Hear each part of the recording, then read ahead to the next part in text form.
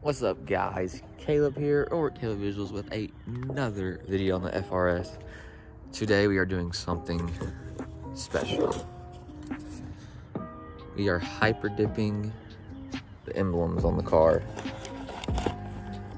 So I want to try. I saw this picture on Instagram. Where they moved the FRS badge up here to the center. I want to try that, but it'll be black as well. So I'm going to do this black.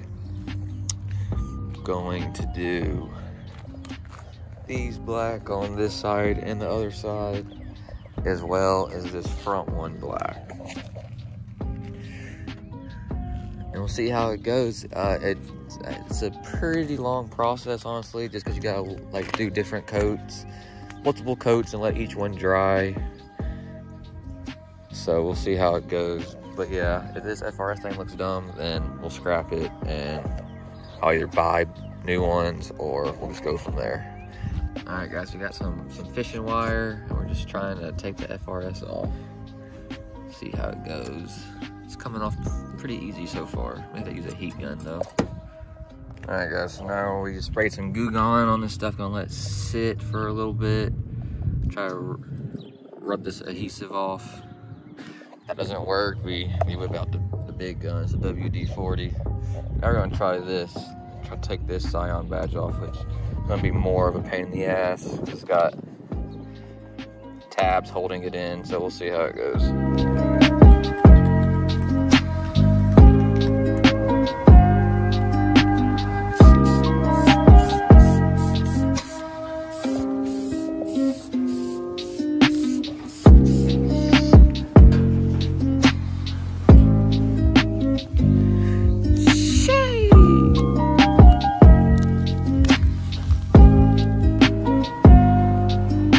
Off pretty easy though.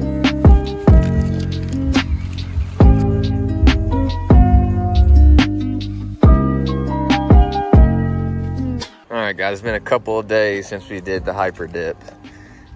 Had to go all the way from Memphis to Nashville. Had to go through. Drove in a thunderstorm. And everything's holding up so far. We're about to wash the car, so see how that goes. Everything looks good.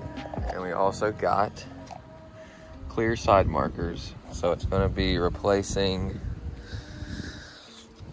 the orange ones. All right, we're trying to remove these son of a guns. It really won't be a tutorial on how to do it, but I'll try to remember to link the video that we watched in the description. Alright guys, the side markers have been installed. Low-key a bitch, ain't gonna lie. Just that one? Just this one, I think, I don't know. This side of the bumper's kind of messed up too, so it may have something to do with it, but this one came on no freaking problem. Looking good.